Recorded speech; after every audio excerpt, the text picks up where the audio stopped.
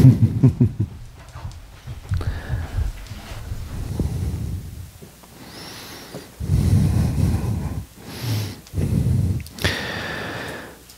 right, welcome.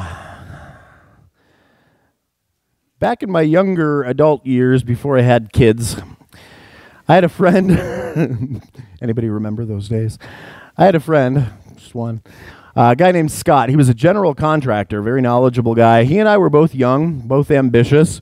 So we decided to start a business buying old rundown houses and fixing them up and then reselling them for a profit. I had the business smarts. He had the knowledge of what needed to be done. It seemed like the perfect deal. When we acquired our first property, we arranged for a day to go in and clean it out. Now, when I say clean it out, I'm not talking about Windexing the countertops and getting rid of some trash. We're talking about truly cleaning out a really nasty rundown house. Dumpster time, a rollout dumpster, one of the big ones, the size of my current house. There were dry rotted floorboards, the drywall was stained and broken, and by the end of that one day, we had the house pretty much down to subfloor and the frames for most of the walls. The fixtures had to be taken out. It was a big, big project. So this house, which had taken months, I'm sure, to build, we had unbuilt in a day. Now, I'll be the first to admit I know nothing about construction. I learned quite a bit that summer, actually. But I had no idea what I was doing, what needed to be done in a house like this. I knew how to put the deal together. But my friend Scott put a reticulating saw, it's called a Sawzall, it's basically a tool of destruction, in my hands and said, go to town. Despite my lack of skill and knowledge, he set me loose on this house, and tearing it down was easy. Required no skill, no knowledge, no wisdom. It just required the Sawzall. And a lot of muscle. I was tired at the end of that day. Does anyone know what the most powerful muscle in the body is, by the way? You guys cheated. You read the bulletin. The tongue. And although I didn't use my tongue to demolish, they call it demo. It was demo day. I didn't use my tongue to demolish this house. There was an analogy or a parable, if you will, in this story to life in that experience. Tearing down things is easy and requires no skill, very little knowledge, and very little wisdom. Just some muscle. The same is true of people. Tearing down people. Only you don't need a powerful saw to tear down people. Just one muscle. James talked a lot about the tongue, and so today our main reading is in James chapter 3, verses 2 through 10. For we all stumble in many things. If anyone does not stumble in word, he is a perfect man, also able to bridle the whole body. Indeed, we put bits in horses' mouths that they may obey us, and we turn their whole body. Look also at ships. Although they are so large and are driven by fierce winds, they are turned by a very small rudder wherever the pilot desires. Even so, the tongue is a little member and boasts great things. See how great a forest a little fire kindles.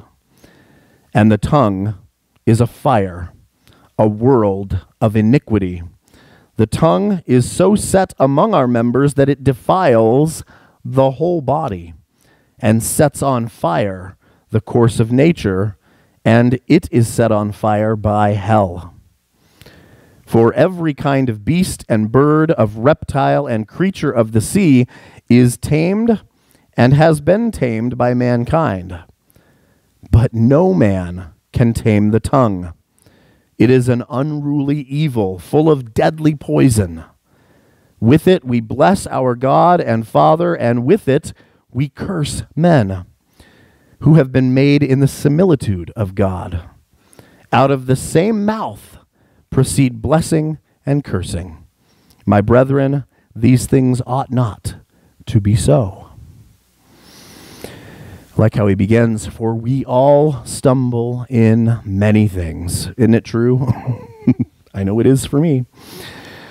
But James poses an interesting hypothesis in verse 2. In fact, it's not a hypothesis, it's not a theory, it's a God-breathed truth. If we could perfect only one area of our walk,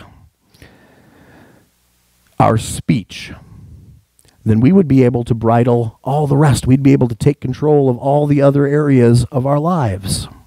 Everything else, he says. You see, brothers and sisters, for all the good that we try to do as Christians, for all the commandments we try to follow, for all of the church services, meetings, and Bible studies we might attend, and despite all of our good intentions, we have to glorify God in our daily lives, and the tongue, the most powerful muscle, can undo all of that good, all of the things that we do. See, earlier in his letter, James points out that no amount of religiosity can overcome the power of the tongue. James 1:26. If anyone among you thinks he is religious and does not bridle his tongue, but deceives his own heart, this one's religion is useless. Ouch. Useless. What he's saying here and in our main reading today is that bridling the tongue is of primary importance to us as Christians. It's the most important thing in our spiritual walk. He's saying that in order to walk in any of the Lord's ways, you have to first learn how to use that shifty little muscle in our mouth. Why? Well, it's not because it's actually physically the strongest muscle in the body. But Pastor Greg, you said, I know, but I said it's the most powerful muscle. The strongest muscle is probably the gluteus maximus. And we do make jokes about people talking with that muscle too. But the truth of the matter is it's not the tongue itself, it's the words that those tongues shape. It's the words that come out of our mouths that are powerful. Words are powerful. Words can stir up emotions. Words can lift hearts, heal hurts, bring forgiveness. Words can give instruction, pardon crimes, and guide the building of anything that can be built. Words can also destroy. They can hurt. They can destroy friendships, break hearts, break spirits. Words can launch armies and navies. And words can lead people away from God. James uses better sermon illustrations than I could come up with. The first, and he's used it twice now in both the James readings we've done, is the bridling of a horse. Any riders here? Anyone here ride horses? Got a few. You can climb up on a horse bareback, and you can try to control the horse by grabbing onto its mane. And sometimes you'll even get where you're going, and if it's a cooperative horse, you might do okay. But if you take a bridle, a small little bar of metal to put into the horse's mouth, with a little gentle tug of the reins, you can get that horse to do whatever you want it to do. You can move a 1,600-pound animal wherever you want it to go. I also like James's analogy of the ship. A good-sized sailing vessel in James's day, and this took a little research, would have weighed at least a couple of tons, all right, 4,000 to 6,000 pounds for a good-sized sailing vessel. And just ask anyone in the Carolinas this weekend how powerful winds and waves can be. So picture a giant ship on that kind of winds and waves, yet a skilled sailor can use the rudder of the ship, a small board, which is a tiny fraction of the size of the ship, to change the course of that huge ship in almost any weather. Now, I don't want to make light of the situation in Carolina. I hope that they are all in all of your prayers. I know they're in mine. But with these two small examples, we see that it doesn't take much to change the course of something big, like a horse, or a ship, or a life. Proverbs 18:21. Death and life are in the power of the tongue, and those who love it will eat its fruits. William George Jordan, a Christian author in the late 1800s, once wrote, "There are pillows wet by sobs. There are noble hearts broken in the silence whence comes no cry of protest. There are gentle, sensitive natures seared and warped. There are old-time friends separated and walking their lonely way, with hope dead and memory but a pang. There are cruel misunderstandings that make all life look dark. These are but a few of the sorrows that come from the crimes of the tongue. And those are the consequences that are easy for you and me to understand. We get that. We understand how someone's feelings could be hurt, how we could lose the people that are closest to us, never talk to them again. Words cause emotional impact, sure. But Proverbs didn't say happiness and sadness are in the power of the tongue. It said death and life. How many wars, how many fights, how many murders, and how many suicides have been set off by a few words?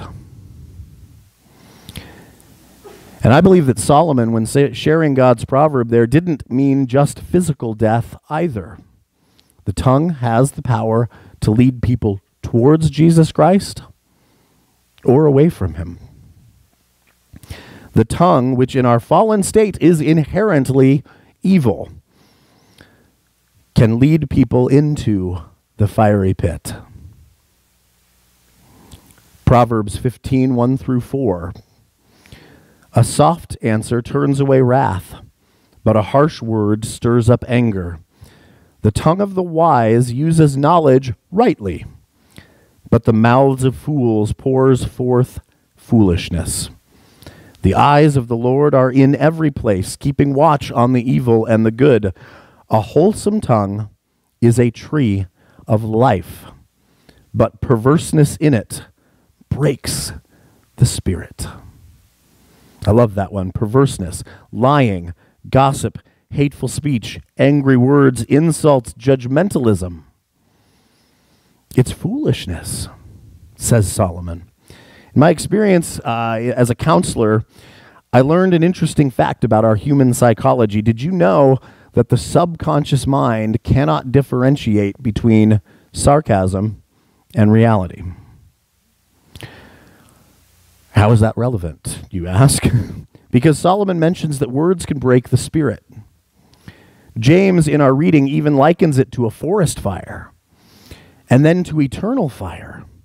So the problem with our subconscious mind, spiritually and psychologically, is that as we speak, so we begin to believe. The things that we say become the things that we believe. Likewise, the things we say influence other people, just as they are influencing us. My kids and their friends, great example, seem to be going through a phase of it's cool to call each other by derogatory names. That's the trend right now. That's what all the kids are doing. Somebody said that earlier today. Everybody's doing it. They call each other really kind of nasty, mean-spirited names, and that's the cool thing. So I called one of our daughters out on it the other day, and she said, I know, but we know we're joking. Well, maybe. Your subconscious doesn't, though. You consciously might know that you're joking, but your subconscious is another story. Have enough people call you fat enough times, you're going to start struggling with body image. Even if you laugh it off, even if you know they're joking, repeat it enough times, you're going to start worrying about your self-image. Have enough people call you stupid or ugly enough times, you're going to struggle with your self-esteem. So what do you think it does to someone else when you talk badly to them? When you call them names? Talk about them? What do you think it does to other people when you belittle, insult, judge, accuse, or condemn them? Joking or not? The tongue, as James pointed out, is an unruly beast, full of poison and the potential for great evil. The words that we speak have tremendous power, either to lift up and encourage or to tear down and dishearten. The words that we speak have tremendous power, either to comfort and heal or to injure and to crush. The words that we speak have tremendous power, either to praise and to worship or to blaspheme and betray. And just like we try to tame the other beasts in our lives, we must expend tremendous effort and energy trying to tame the tongue. Because as I learned that summer doing fix and flip real estate deals, tearing things down is easy and requires no knowledge, no skill, no wisdom. Just like being casual and careless with our words is easy and requires no skill, knowledge, and certainly no wisdom. We don't have to work hard to become gossips or to be like sheep and adopt the popular, slangy, sarcastic, insulting, cruel ways that the world likes to speak. We don't have to work hard at becoming sarcastic, judgmental, negative in our speech. Washington Irving, the American author of The Legend of Sleepy Hollow, once said that a sharp tongue is the only sharp tool that grows sharper with each use. Doesn't take an effort. You don't have to work at it. It becomes more natural the more you do it. You see, as fallen beings, evil speaking comes naturally to us. The most natural thing in the world is to gossip. The most natural thing in the world is to have that sharp retort. Because if we're unregenerated, unsanctified by the indwelling of the Holy Spirit within us, through the grace and the gift that Jesus Christ offers us, the things that come out of our mouth are going to reflect the things in our hearts and our minds. The things that come out of our mouths are going to reflect what we really think and feel. Just as Jesus taught when he rebuked the Pharisees, Matthew 12:34. Brood of vipers, how can you, being evil, speak good things? For out of the abundance of the heart, the mouth speaks. It's calling them out. They claim piety, claim religiosity, yet their hearts are filled with evil. So how could good come out of their mouth? Notice the word abundance there. Perisiumatos in Greek, perisiumatos, abundance, which means that which fills the majority of. There's an abundance of evil in the heart. In other words, there's more evil than good in their hearts. If your tongue is speaking evil, if you're gossiping, if you're ill-speaking, if you're wishing ill on someone, if you're insulting, if you're rumor-mongering, Jesus himself is teaching us that it means that your heart is filled with more evil than it is good. Abundance. So how, asks Jesus, can we expect to speak good things? James points out the hypocrisy there too. In verses 9 and 10 of our main reading today. Ever hear the old expression when somebody says a particularly nasty swear word, you kiss your mother with that mouth? Anyone ever heard that? That's one I used to get when I'd swear when I was a teenager. You kiss your mother with that mouth? James is asking that question, verses 9 and 10. He's asking it, I think, in a more meaningful way. Do you pray to your heavenly Father with that mouth?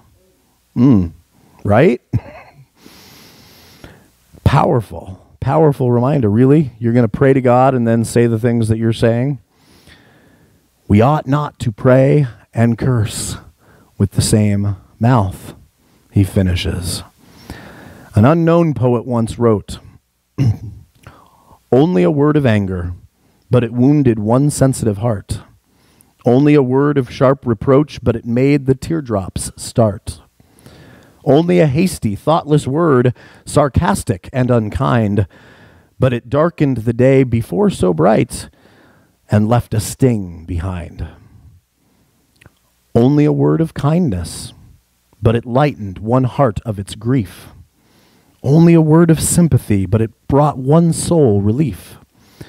Only a word of gentle cheer, but it flooded with radiant light the pathway that seemed so dark before, and it made the day more bright. We have, with this little but most powerful muscle, the power to praise, to pray, to glorify, to lift up, to encourage, even to heal. We also have the power to wound, to crush, to stir up anger and violence, to become a stumbling block to other people and even to ourselves. I learned many summers ago that I could tear down a house, but without knowledge, wisdom, discipline, the right tools, I had no idea how hard it was to build one back up again. Likewise, it takes work to bridle the tongue. It takes practice to master your speech. It takes catching yourself when you fall short, reminding yourself of this sermon, and then trying again until you get into the habit of mastering your tongue. It takes discipline and commitment to hold your tongue, but it is, according to James, the secret to Christ's perfection. So I finish my sermon with the principle and the measuring stick by which we should all start that bridling process. Ephesians 4:29. Let no corrupt word proceed out of your mouth, but what is good for necessary edification, that it may impart grace to the hearers. That it may build up, not tear down, and impart grace to those who hear it. And grace to all of us. Amen.